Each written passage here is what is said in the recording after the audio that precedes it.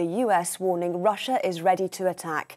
Ukrainian troops are reinforcing the border with the new American intelligence showing 80% of Russia's forces are in forward positions, suggesting an invasion is imminent. 2 separate convoys of military equipment have reportedly been seen moving towards Donetsk in eastern Ukraine. Russia's refusal to back down has led to further sanctions, the US targeting the company behind Nord Stream 2 and its corporate officers. Speaking at the United Nations in New York, Ukraine's Foreign Minister Dmytro Kuleba urged the West to hit more and hit hard. Ukraine has never planned and does not plan any military offensive in the Donbas. Neither any provocations or acts of sabotage, as Russia attacked the very fundamental principles of international peace and security. EU leaders are due to hold an emergency summit on the crisis tomorrow. Here in the UK, the Prime Minister has announced further military support for Ukraine. Boris Johnson told MPs defensive weapons will be sent to Kiev as a result of Russia's increasingly aggressive behaviour. I can announce to the House that in light of the increasingly threatening behaviour from Russia and in line with our previous support, the UK will shortly be providing a further package of military support to Ukraine. Yeah. This will include... In other news now, a rapist who carried his victim through Leeds before attacking her has been given a life sentence. Austin Asayandi was captured on CCTV walking through deserted streets with the woman in his arms in August 2015. He was only caught last September after assaulting another woman whilst working as a delivery driver. He's been jailed for life with a minimum term of 16 years. The UK is facing more bad weather with strong winds and heavy snow set to hit the UK this week. It comes after 3 storms battered the UK over recent days. 2 severe flood warnings are still in place for the River Severn, which has now peaked. Prince Harry has launched a High Court libel action against the publisher of the Daily Mail. Court papers show a claim has been made against associated newspapers, but it's not clear which title it's linked to. The Duke of Sussex is also currently bringing privacy claims against the publishers of The Sun and The Mirror. His wife Meghan previously won a case against associated newspapers after it reproduced parts of a letter to her estranged father, Thomas Markle. This is GB News on TV, online and DAB+ radio. Now it's back to Mark Steyn.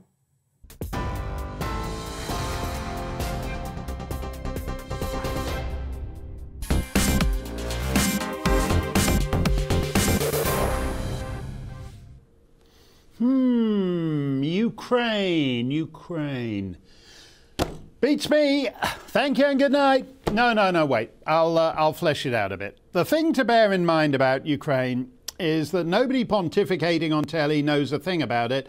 That's particularly true of those retired generals on US TV now serving as lobbyists and board members for the military-industrial complex who've been champing at the bit since the fall of Kabul for another multi-trillion-dollar 2-decade sinkhole. Here at GB News, we're savvy enough to know that if you drive due east from GBHQ, you eventually hit Ukraine. After France, it's Switzerland. After Switzerland, it's Austria. After Austria, it's Hungary or Slovakia. And somewhere beyond that lies Lviv or Lvov. If you're appearing as a Ukraine expert on a TV panel, don't let anyone trick you by asking you how far it is from Lviv to Lvov. They're the same place. It used to be Lemberg, back when it was part of the Austro-Hungarian Empire. Whoa, put down that remote. We're not going to talk about the Austro-Hungarian Empire for the full hour, maybe just 40 minutes or so. But Ukraine is huge. It's the second largest country in Europe. It's as if after coming up with the Czech Republic and Slovakia and Serbia, they ran out of names for any more small countries and just put one giant blob on the map. The word Ukraine is Slav, supposedly meaning borderland. So it's like the bit on the old medieval maps where the sharp contours start to bleed away and beyond they just write, "Here be dragons." In this case, "Here be Putin." But the point is, these two eastern provinces that the Kremlin has just recognized, Wosnetsk and who gives a hanks, have a combined population of 4 million or so. That'd be more than enough for a viable country in Western Europe, Ireland, Slovenia, Lithuania. But if you recall Henry Kissinger's old complaint, who do I call if I want to call Europe? Well, when Henry calls Ukraine, he certainly doesn't want to have to make 6 or 7 calls. So instead, the two biggest countries in Europe are going to war. One is corrupt and powerful, the other is corrupt and not so powerful. And Washington, which is corrupt and useless, has decided to rattle its Raytheon and Lockheed Martin sabres because they're the most expensive sabres on the planet and rattling is all they're good for.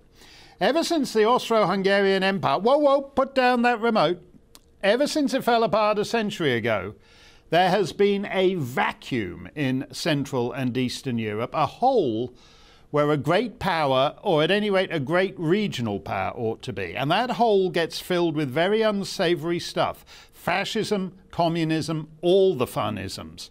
Right now, Hungary and Romania and Slovenia and the like are inclined toward the West, toward the European Union. And they're worried that if Putin gobbles Ukraine, they risk falling back to the east. So they feel that post-Habsburg vacuum.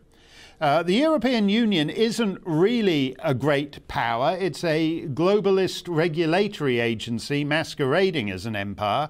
Russia is a resource-rich kleptocracy masquerading as an empire.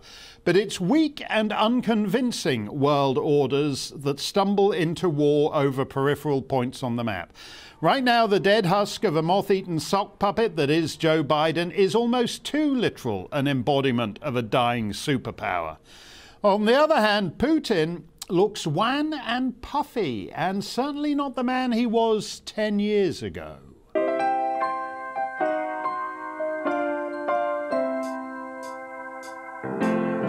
The moon stands still on a Ukrainian hill and lingers until his dreams come true. And yes, that was Gerard Depardieu and Goldie Hawn and Kevin Costner all enjoying the performance. As for these last 2 months in Washington and London and Paris, well, as France's General Bosquet said of the charge of the Light Brigade in the Crimea, c'est magnifique, mais ce n'est pas la guerre. Biden, Harris, Macron, Liz Truss aren't la guerre either. Mais ils ne sont pas magnifiques in the least. Let me know your thoughts. GBViews at gbnews.uk or via Twitter at GBNews. And Elisabeth Moutet is always magnifique, and she joins us now, and we're always very glad to see her. You wrote a kind of defence of Monsieur Macron today, feeling that even though it was objective terms a flop, it was still credible for him to go to Moscow and sit at the other end of that 75-foot table. But did he seriously go there thinking he would accomplish anything? I think he did. I think he did, because ever since he was elected president 5 years ago, he decided that part of his mandate was to do sort of big beast wrestling, and he tried to charm Donald Trump, with whom it worked to some extent. I mean, remember when Donald Trump was asking for a huge military parade in Washington, and his generals and defense secretary were trying to tell him that it was not the American way? He got the idea from Macron, who put up a big parade on the Champs-Élysées, especially for him. And Macron cultivated Putin. He went and visited Putin in 2018. Before that, soon after his election, he invited Putin at Versailles and had a really sort of grandiose summit there. And when he went to St. Petersburg, he talked to Putin about Chekhov and Tolstoy and Dostoevsky, probably more than Putin had heard for quite some time. He thinks that, you know, personal relations could work, and he felt that he could try and make Putin see that it was not logically going to help Russia. And I think there was the failure of understanding from the point of view of Macron was that when you're making that kind of power play, you are thinking a different way. He went twice. He went to Moscow in early February, and in early February, everybody said, the French, once again, are going it alone, and it's very decisive, and it's just telling Putin that we can't do much except talk. So this time, Macron decided to, he knew that the attack was imminent, and actually the attack happened. And he decided to go again, and he put Joe Biden in the loop. He put Boris Johnson, and believe me, I mean, people around his staff said, look, if we put Johnson in the loop for something like this, it tells you that the situation is dire. And he put Olaf Scholz in the loop, and that thing was sort of coordinated, and it didn't work. Well, wait a minute here, though, because like in America, the thinking, particularly on the right, is that this whole thing, I mean, for whom the actual reality of lived life in Ukraine is fairly distant, their thinking is that this is just a massive distraction, because when you're talking about foreign policy, you're not talking about how lousy Biden's made everything on the domestic front. Then you have the point of view from Europe, where basically your home heating bill is going to be going through the roof. And the German calculation is that if we can blame that on the cartoon villain in the Kremlin, that's better than if we have to blame it on our own stupid policies in not having coal or nuclear, whatever. So there seems to be, regardless of what's happening on the ground, there's the idea of this as a distraction for restive peoples in the West seems to have currency. Is that true in France too? You have a fairly interesting proportion of the French who actually like Putin, and they do not like to have their dream shattered, so they still support him, and they're slightly worried. But there's also something more interesting about this, is that the great big fault line between Eastern Europe and Western Europe shows that when, Western Europe has been saying that countries like Poland and Hungary didn't have our values because they were horrible reactionaries and knuckle-dragging homophobic. But actually those countries and the Lithuanians and the Estonians are teaching us what values should be, which is standing firm and realizing that, as you said earlier, it's not a question of pronouns, it's a question of people getting into your country with tanks. Well, do you think that's actually true? It's no doubt in the European Union, particularly in Brussels, that they have to keep slapping down, well, we call them Eastern European, but if you look at the map, it's more Middle European. But we have to keep slapping them down because, as you say, they're anti-immigrant. They've got a slightly homophobic thing about them. Putin, for example, you never need to ask him what his pronouns are. He's advertising them. He doesn't need to stick them on his Twitter feed. Yet somehow then, when these people don't share our values, but we have to go to war for them. That's basically the argument, isn't it? But, I mean, already the Poles, the Lithuanians, the Estonians know that they're next.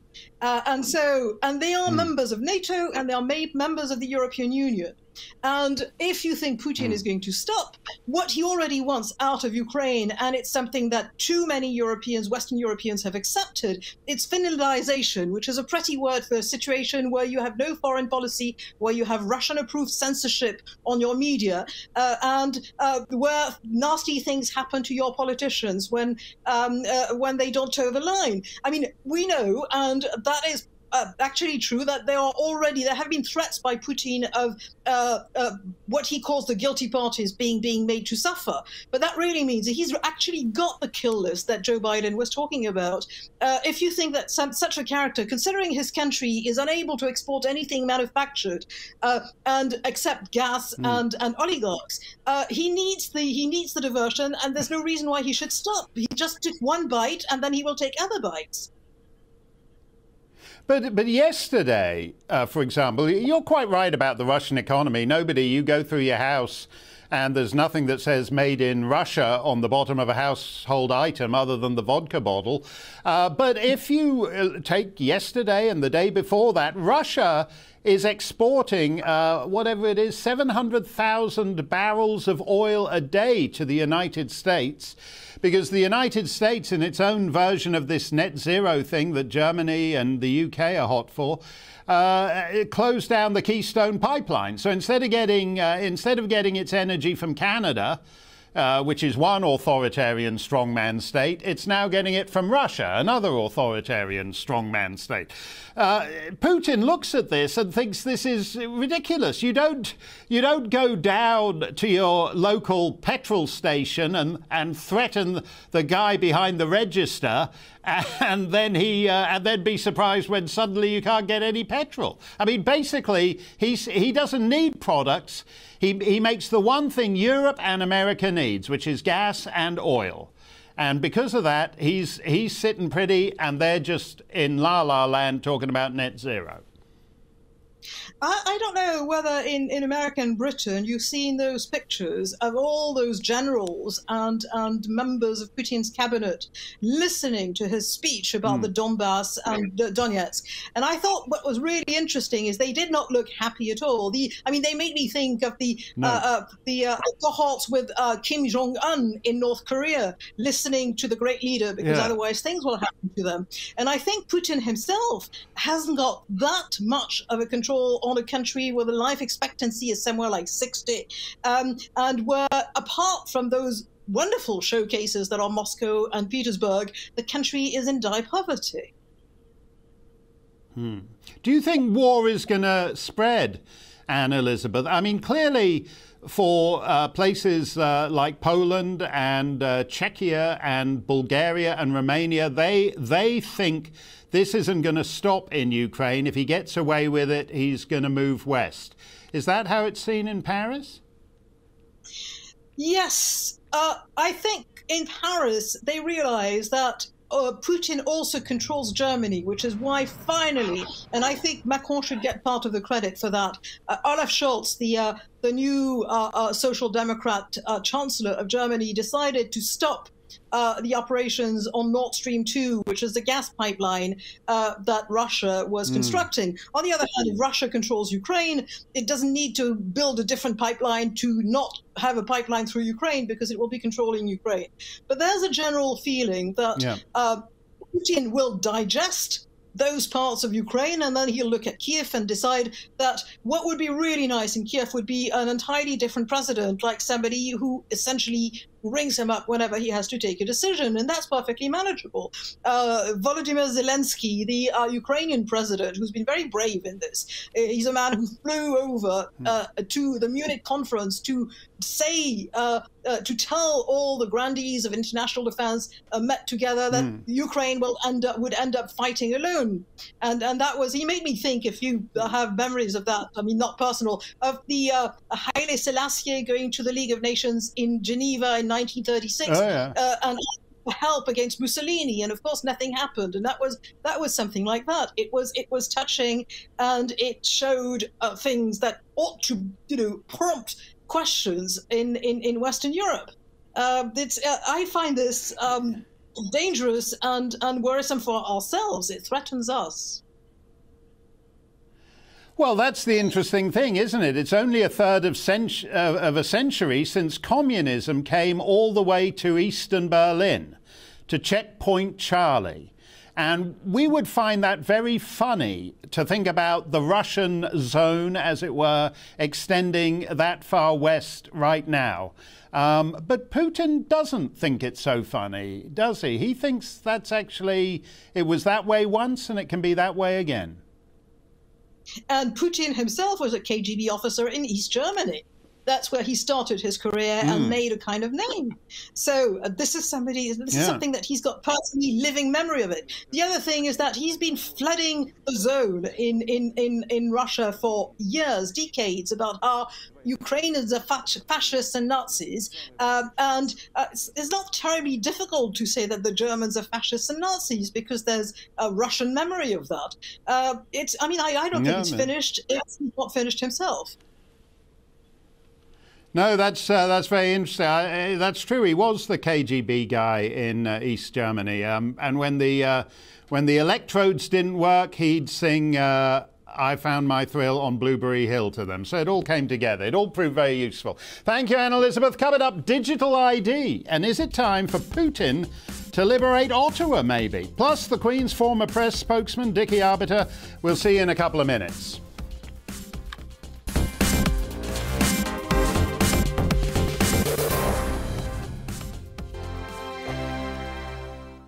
GB News is the UK's home of discussion and debate from all perspectives. To stay up to date on the latest stories, make sure that you subscribe to the GB News channel right here on YouTube. You can watch us live 24/7 across the whole world. You can also check out exclusive content and catch up on previous episodes of your favourite shows. Every day, we ask the questions that you'd ask, so why not add your voice to the conversation in the comments section? Don't forget to subscribe. We are GB News, Britain's news channel. Every night at 11 on GB News, we bring you the next day's stories the day before. It's basically like time travel.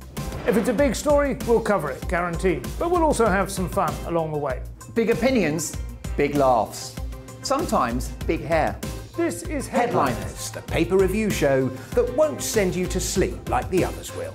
11 p.m, 7 nights a week. Join us.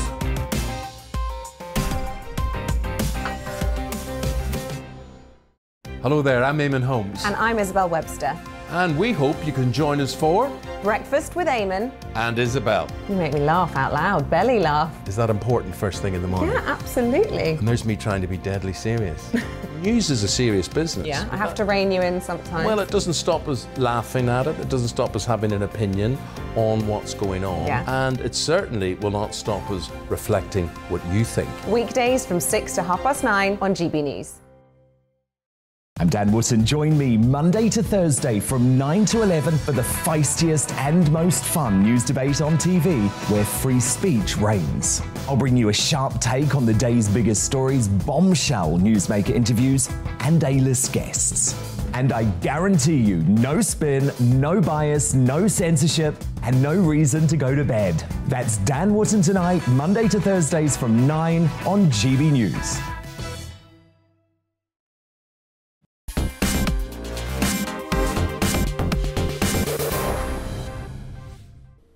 Hey, let's get to your comments. James says Putin has the measure of his main opposition, a morose, cognitively diminished grandpa and an imbecile VP uttering meaningless streams of word salad do not suffice to intimidate. We have no business in this conflict and it will end badly for us if we intervene. Look, that's the thing. You know, whoever's running the United States of America, it isn't that worthless dead husk of a moth-eaten sock puppet. It's somebody else. I don't know who it is. I'm not privy to that information. But obviously it isn't Biden and it isn't Kamala Harris, who's a nitwit. Putin is a blood-soaked monster, but he's real. He's real. In the Here Be Dragons part of the map, he's an actual real dragon. And he's up against these fictional fairy tale characters bleating about transgender bathrooms and net zero, and they're not living in the real world. You're quite right about that, James. A Twitter user says Putin never had any intention of negotiating. He was just making a show of it, and Macron was wasting his time. Putin only understands force. Gareth says, should Neville Chamberlain be given credit for trying to make peace with Hitler? In that case, it may have been more a delaying action, but it also shows there are times when talking is considered counterproductive. Look, you know, it's not the 1930s, and I get a bit tired of these comparisons because it's almost like, oh, history, history, history. Oh, what's the only bit of history I know? Hitler.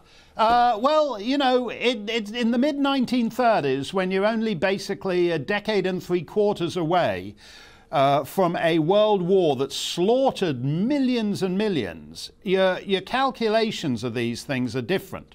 You know, and to go back to what I was saying, Neville Chamberlain wasn't talking about pronouns, okay? So he was real. Neville Chamberlain was real in a way that Joe Biden is completely unreal, whatever you think of him. Do you know what I like about this new digital world? It's that everyone in it sounds so benign and helpful. Here's a fellow called Neil Parmenter, who until recently was chairman of the Canadian Bankers Association. I've never heard of that, but I assume it's an association of bankers from Canada. And here he is talking about the need for digital ID. The EU is very big on digital ID. If it sounds a bit scary, don't worry. They've put some soothing, new agey music under Mr. Parmenter's words, so it sounds like you're getting a seaweed exfoliation.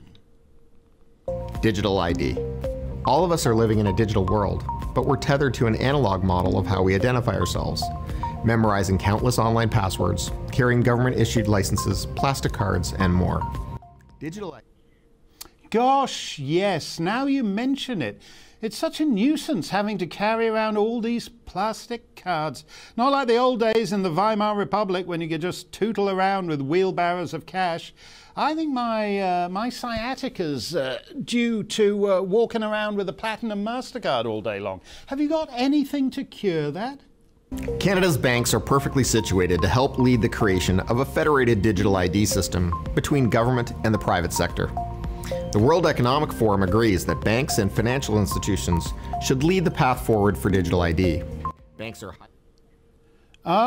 so the World Economic Forum, all the Davos jet set with the private planes, agree that banks should lead the path forward to digital ID. Meanwhile, back in the real world, a hacker with close ties to intelligence agencies hacked into Give, Send, Go and then passed on the names of all the donors to those Canadian truckers. Donors from Canada, Britain, all over the Commonwealth, America, Europe, and then Justin Trudeau's Ministry of Pain in turn passed the names along to the banks, and the banks froze all those people's accounts.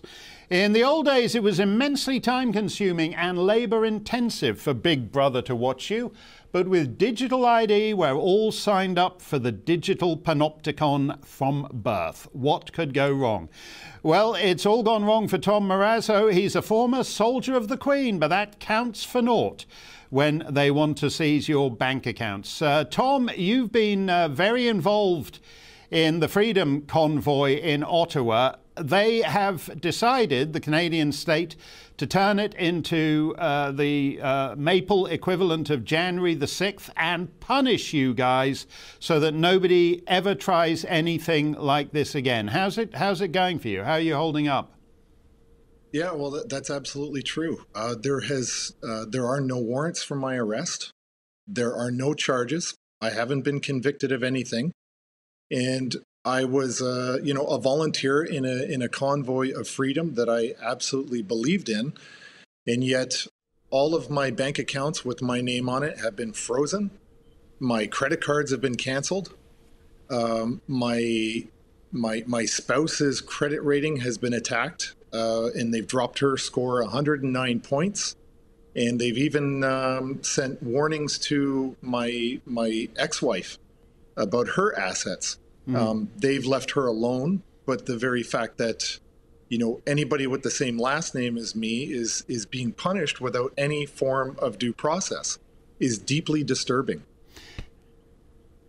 Now, so with your ex-wife, I take it that this was someone like whoever she banks with, the Royal Bank of Canada or the Bank of Montreal or whoever it is, just wrote to her and said, we're keeping an eye on you, basically. Yeah, that's basically it. Like we're on great terms because we co-parent a child together with a very extensive medical background in history. And her financial institution that she deals with, they notified her and said, this potentially is going to be coming. We're looking at your assets, basically. They did notify her after and say, okay, we're going to leave you alone. But all of my stuff to this point in time are still frozen. I check every hour, and my assets are still frozen. And how do you get them un? I looked on my bank. It said, give us a call. It said, give us a call at this number, and then you can't get through. And I have an appointment apparently on the 3rd of March to talk to somebody at Bank of Montreal. That's who I dealt with. And, you know, as soon as my accounts are unfrozen, I'll be closing all of my accounts with Bank of Montreal and withdrawing my money, and I'll never do business with them again, because they were deputized by law enforcement because law enforcement had no legal mechanism to do it. So the banks went in and did it themselves without any due process. And the banks have been given immunity from the government of Canada.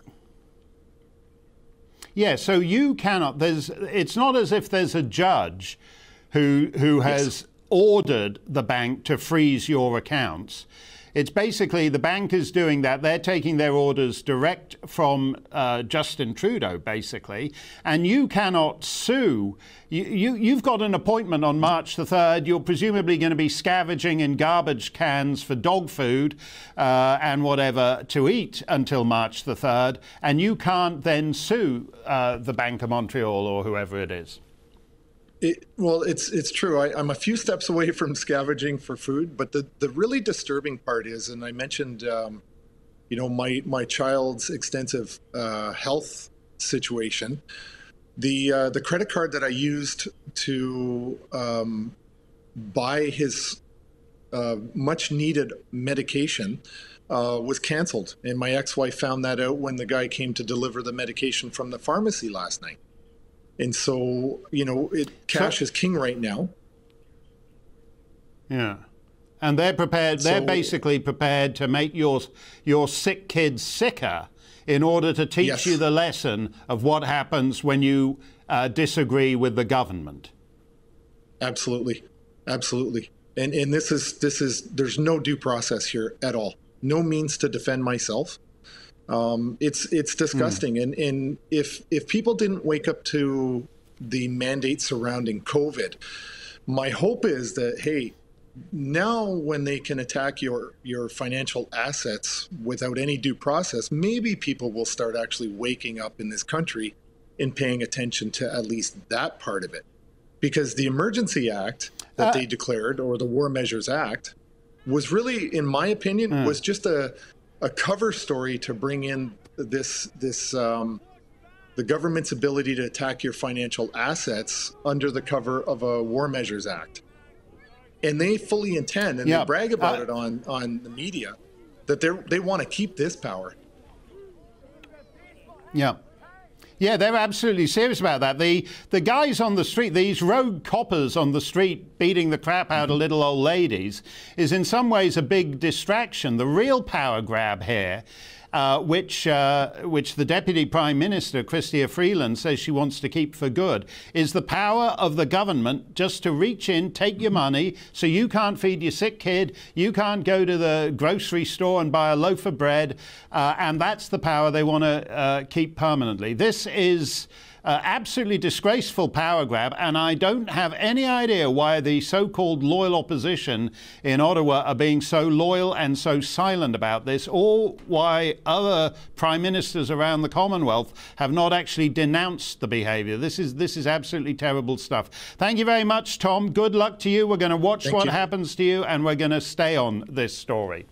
Her Majesty the Queen is presently COVID positive, and we wish her all the best. Long may she reign, long may she reign. She's currently doing only a bit of so-called light work, which begs the question, what's happening to the heavy work? Well, under the Regency Act, if the Queen's indisposed, there are councillors of state. For example, the Prince of Wales and the Duke of Cambridge. Oh, that sounds okay, fine by me. But what happens if the Duke's in New Zealand and the Prince is in Belize? Oh, well, don't worry, then it's Prince Harry and Prince Andrew. One of them's just settled a sexual abuse case, and the other's no longer resident in Her Majesty's dominions, but has embarked on a new life as an Instagram influencer in Malibu, or whatever the hell he's doing these days. So why are they still vested with potential executive authority over this realm? Dickie Arbiter is the Queen's former press secretary, and he knows more about this kind of stuff than anybody.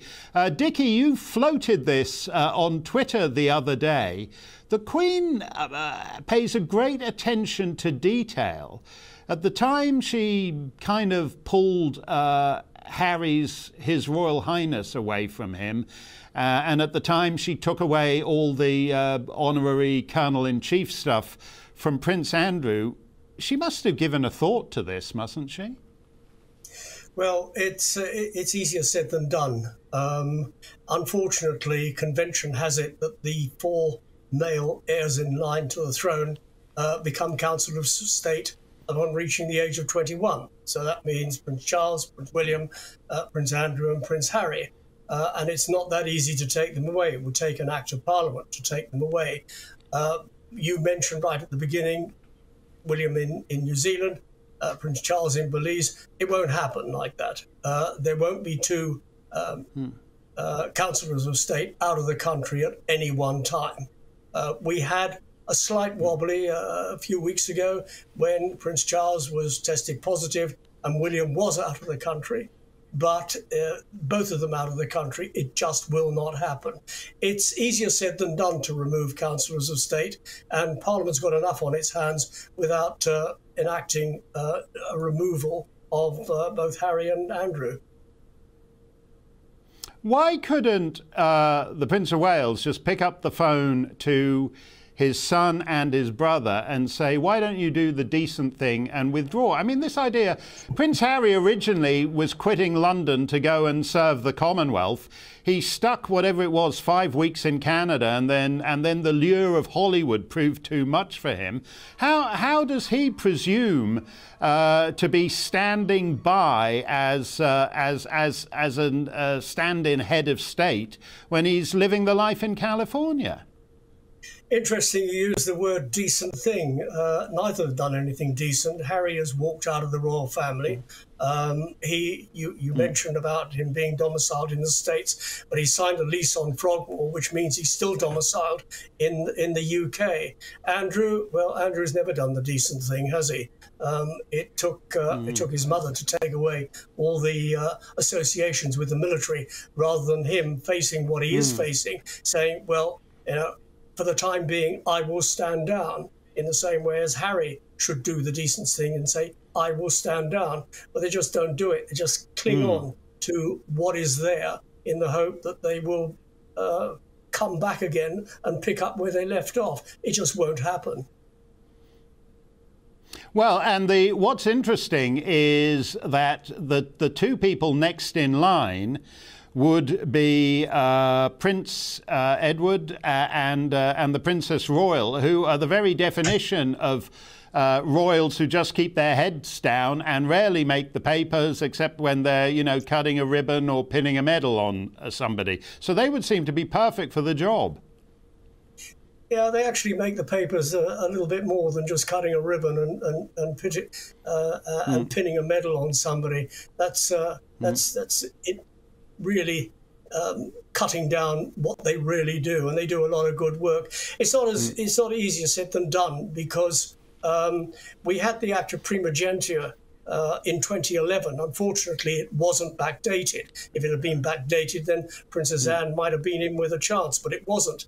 So Prince Edward is way down the pecking order, as is Princess Anne, and that's the reason why they cannot be included as Councillors of State. Although, having said that, in 1952, on the death of King George VI, Queen Mother lost eligibility of Councillor of State, and yet she was reinstated by the Queen in 1953, because at the time Charles and Anne were young, and all there was Princess Margaret. So Princess Margaret was already a Councillor of State. Queen would be out of the country.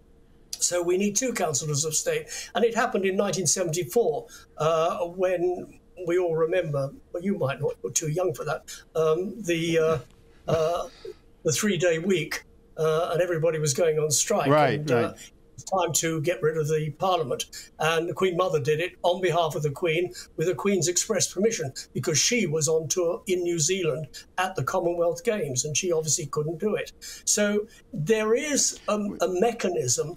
But today the mechanism is through Parliament. And as I said a moment ago, Parliament's got enough on its hands without sort of sorting out Councillors of State. Well, just remind me about that business in 1952, Dickie. Did the Queen unilaterally put the Queen Mum back on the Council of State list, or did that require a vote in Parliament? No, well, the Queen Mother lost her position as a Council of State on the death of King George VI. She was no longer a Queen Consort. By 1953, after the coronation and the Queen was going away on this 6-month tour of the Commonwealth, there was a need for an additional Council of State, because all there was Princess Margaret. And therefore, the Queen Mother was reinstated, which she obviously lost on her death in 2002. But it's not as easy as that today with trying to reinstate Prince Edward, who lost it in 2005, I think it was, and Princess Anne, who lost it in 2003, when both William and Harry turned 21. So it's not as simple as that. As I said, it is an act of Parliament. Well, wait a minute. You mentioned the Primogeniture Act, or whatever it was called, about a decade ago, when they decided to equalise boys and girls in the royal family's line of succession. There were a lot of the Queen's realms who, you know, you say it's all a bit complicated legislatively, but there was a lot of, there were several in the Queen's realms who basically just rubber stamped. They didn't debate it in Parliament. They just rubber stamped it, and it went through in 15 minutes. Why couldn't it just be 15 minutes on this thing? No, ask Boris Johnson that. Ask Downing Street why they can't debate it in Parliament, because it does need debating in Parliament. It does need parliamentarians to, put in your words, to rubber stamp it. They've got Putin on their mind, they've got Brexit on their mind, they've got COVID on their mind, they've got the economy on their mind, and they've also got Partygate on their minds. So not a lot of time. Well, I take your point, but I think there's something outrageous in the idea of either Prince Harry or Prince Andrew basically having been bounced from the royal family. Even the potential idea that they might come in and be acting king for a couple of days is absolutely obnoxious. You always know more about this than almost anybody else, and it's great to have your insight. Thank you very much, Dickie Arbiter. When we return, the big money man, Peter Schiff, is here, and you can send me your questions for Stump the Steyn. You can email them to gbviews@GBNews or tweet them to @GBNews. That's all straight ahead. Don't go away.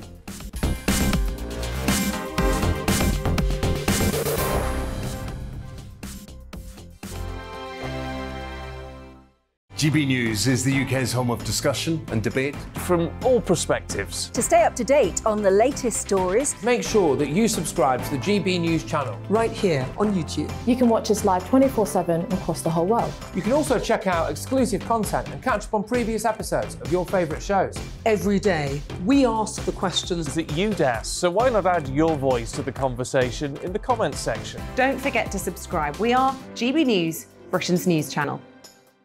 Every night at 11 on GB News, we bring you the next day's stories the day before. It's basically like time travel. If it's a big story, we'll cover it, guaranteed. But we'll also have some fun along the way. Big opinions, big laughs. Sometimes big hair. This is Headliners, the paper review show that won't send you to sleep like the others will. 11 p.m, 7 nights a week. Join us.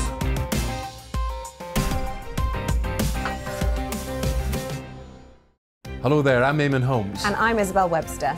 And we hope you can join us for Breakfast with Eamon and Isabel. You make me laugh out loud, belly laugh. Is that important first thing in the morning? Yeah, absolutely. And there's me trying to be deadly serious. News is a serious business. Yeah, I have to rein you in sometimes. Well, it doesn't stop us laughing at it. It doesn't stop us having an opinion on what's going on. Yeah. And it certainly will not stop us reflecting what you think. Weekdays from 6 to 9:30 on GB News. I'm Dan Wootton. Join me Monday to Thursday from 9 to 11 for the feistiest and most fun news debate on TV, where free speech reigns. I'll bring you a sharp take on the day's biggest stories, bombshell newsmaker interviews, and A-list guests. And I guarantee you, no spin, no bias, no censorship, and no reason to go to bed. That's Dan Wootton tonight, Monday to Thursdays from 9 on GB News.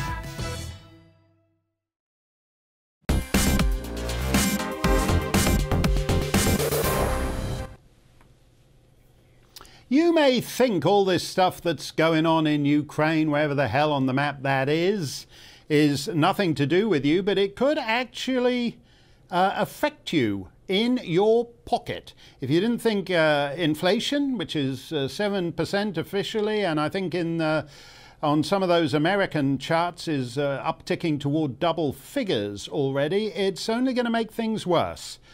If the two biggest countries in Europe go to war. Peter Schiff says that sanctions against Russia, we're not going to be fighting in Russia, we're not going to take on the Red Army, even the Pentagon aren't that stupid. But Peter Schiff says what we're doing instead of going to war, sanctions will only make inflation worse. And he joins me now.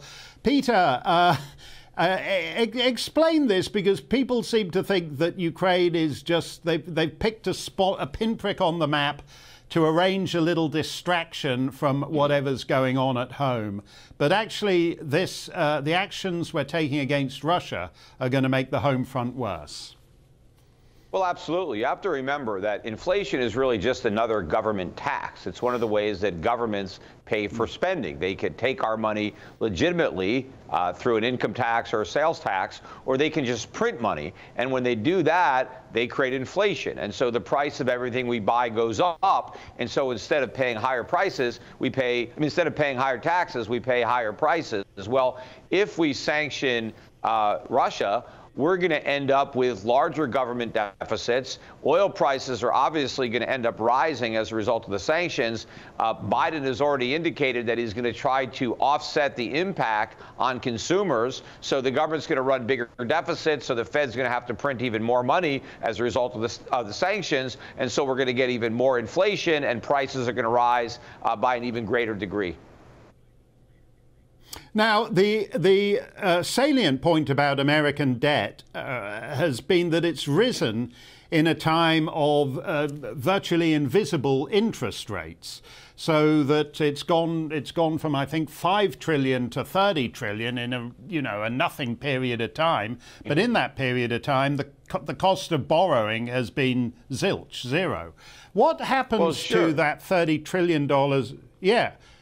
So what happens to that debt when paying real amounts of interest in it, suddenly becomes a factor? Well, if the U.S. government had to pay real interest, the government would default. The main reason that interest rates are still so low is because the government can't afford higher interest rates. And of course, ironically, by keeping interest rates so low for so long, the Federal Reserve encouraged an overly indebted U.S. government to go even deeper into debt. For years, Congress was saying we should take advantage of these low interest rates by borrowing more money. And I kept saying, well, that's like saying, we should take advantage of free heroin by injecting it. Just because something is free doesn't mean you do it. And the risk is always, well, what happens when it's no longer free? What happens when interest rates go up? Because we don't have $30 trillion worth of debt locked up in 30-year Treasury bonds. Most of it is in short-term Treasury bills. Like during the housing bubble, a lot of Americans took out adjustable rate mortgages, so they didn't lock in their low interest rate for 30 years. They had a teaser rate, and when interest rates went up, they could no longer afford to make the mortgage payments, and so they walked away. If the Fed actually raised interest rates sufficiently to fight inflation, there is no way the U.S. government could service the debt, let alone repay it, and it would have to default. So to prevent the default, we're going to run the presses full steam. Inflation is not going to go away. It's just getting started in the United States, and it's going to get much, much worse. America is not Greece or Zimbabwe, because its currency is the global reserve currency, which is a huge advantage. Not only Putin, but Chairman Xi and the Ayatollahs in Tehran, at some point they're going to want to yank the rug out from under the dollar, aren't they? Well, especially when we use it as a weapon, when we try to sanction people by, denying Russia access to U.S. dollar payment system. Obviously, that doesn't sit well with the Chinese, who are wondering if we might do the same thing to them. But the only reason America has been able to live beyond its means is because of the dollar's reserve status. The only reason we can run these huge budget deficits and trade deficits, the only reason we were able to get away with all this quantitative easing was because the world valued the fiat currency that we created out of thin air. But when they stop valuing it, when they no longer want to stockpile it, when they no longer want to exchange the goods that they produce for the paper that we print, the party is over. We're going to have a sovereign debt crisis, a currency crisis, and the American standard of living is going to plunge because we're going to be forced to live within our means. And unfortunately, those means have been dramatically diminished over the years. On the flip side, this is actually going to be very positive for the rest of the world because they will no longer have the burden of supporting and subsidizing the U.S. economy. The world will be able to consume more of what it produces and invest more of what it saves rather than diverting those resources and those goods to Americans. So your view of this is that this is a uniquely perilous... I mean, you're right in the macro picture. I mean, generally speaking, Denmark and Norway and Sweden tax their peoples for what their governments spend. In America, in Washington, one political party talks about small government all the time. In fact, it's a big government that's just basically put the debt on its great-grandkids' credit cards. But the problem is it's going to come to a crisis long before the great-grandkids. Well, it's already a crisis. It's a crisis right now. The only reason we were able to kick the can down the road for as long as we did with quantitative easing and stimulus was because we could pretend that inflation was too low. The Federal Reserve kept saying that we don't have enough inflation, it's lower than 2%, even though the way they measured it was wrong, and that the whole time they were pretending it was below 2%, it was well above it. Well, now they can't pretend anymore. Inflation is so bad that they can't lie about it. I mean, they can still claim it's 7.5 when it's really 15, but even 7.5% is too much, and so they can't do this anymore. And so now they're caught, in this box, and there's no way out because they can't fight inflation, but they can't admit that they can't fight inflation because either way we have a crisis. Yeah, I remember you saying, hearing a speech of yours a couple of years ago, just before the COVID kicked in which you were saying, talking about the Dow Jones being worth less than your cufflinks at a certain point. I take it you've kind of advanced the coming of that scenario after what's been going on in the last couple of years. Well, that's because that particular pair of cufflinks was made out of 24-karat gold. So yes, I mean, I do think that the nominal value of those cufflinks will exceed the Dow because there's going to be a tremendous amount of inflation. Unfortunately, that's the less, that's the viable way out, policy-wise. Of course, I think that's the worst choice. I think a better choice would be to restructure the debt and admit the truth, but politicians never do that. They never want to accept responsibility. They always want to blame others, and so we're going to keep on printing money. The government's not going to default. The debt's going to be repudiated through inflation. Holders of U.S. dollars are going to suffer a tremendous loss in the purchasing power of those dollars as the price of goods and services rise dramatically as a result of the loss of value of the U.S. dollar. And of course, when the dollar loses its reserve currency status, which I think we're on the cusp of doing right now, that will simply accelerate the dollar's demise. Okay, you heard those words, folks, the dollar's demise. Thank you, Peter, and don't wear those cufflinks when you're strolling around the seedy part of town. Let's get to a couple of your questions before we close things. What do we got here? What level of influence do you think Obama has over Joe Biden? I don't think anybody has any influence over Joe Biden. He's sleeping in his basement and he's watching reruns of Columbo all day long, and then they bring him upstairs to try and read the prompter for 15 minutes, and he can barely do that. Let's see there. A Twitter user says, if the government cares so much about our lives, then why are police helicopters government funded, and yet air ambulance and live lifeboats, both charity funded. They don't care about your life at all. That's the mistake you're making. They don't give a hoot about your life. And the RNLI is just a taxi service for illegal immigrants. It's the express check-in. OK, that'll do it for us. Dan Wootton's going to give it some Wednesday welly for 2 hours as only he can. The best way to close out your day. Stay safe, stay free. Hello, I'm Luke Mile with your weather forecast. Over the next 24 hours, we've got snow and lightning across Scotland. That's going to be the main feature of our weather. And for all of us, it is going to be turning a lot colder. This cold front is sinking its way southwards across the UK, bringing much colder air. And where we've got this occluded front, that's where we're going to see some frequent and heavy showers with the risk of lightning. So let's take a look at the picture through Wednesday evening. Got some heavy rain on the cold front as it sinks its way through England and Wales. Some lively bursts of rain to come for a time. The colder air is coming in behind, so it's across Scotland and Northern Ireland where the weather warning is in place that we'll see frequent snow showers.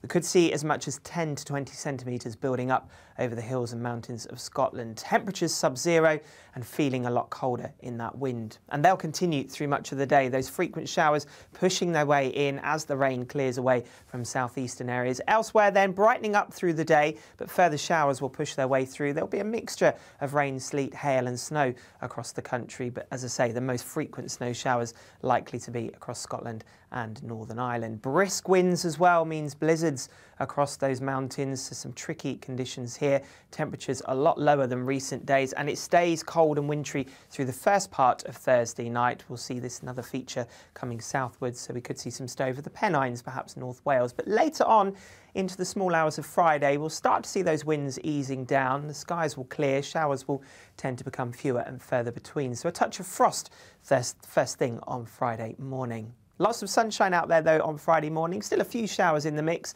but they'll be easing their way off into the North Sea. And for most of us, under a ridge of high pressure through Friday, it looks to be a much calmer day. Light winds, temperatures not faring too bad, still on the chilly side. But I think as we go through the day, there'll be plenty of sunshine. And it stays dry across the south. Chance of rain further north over the weekend. Goodbye.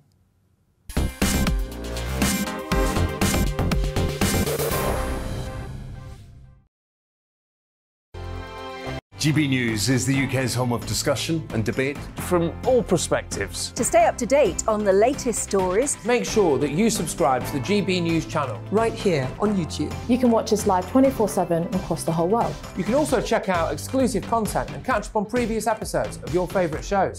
Every day, we ask the questions that you dare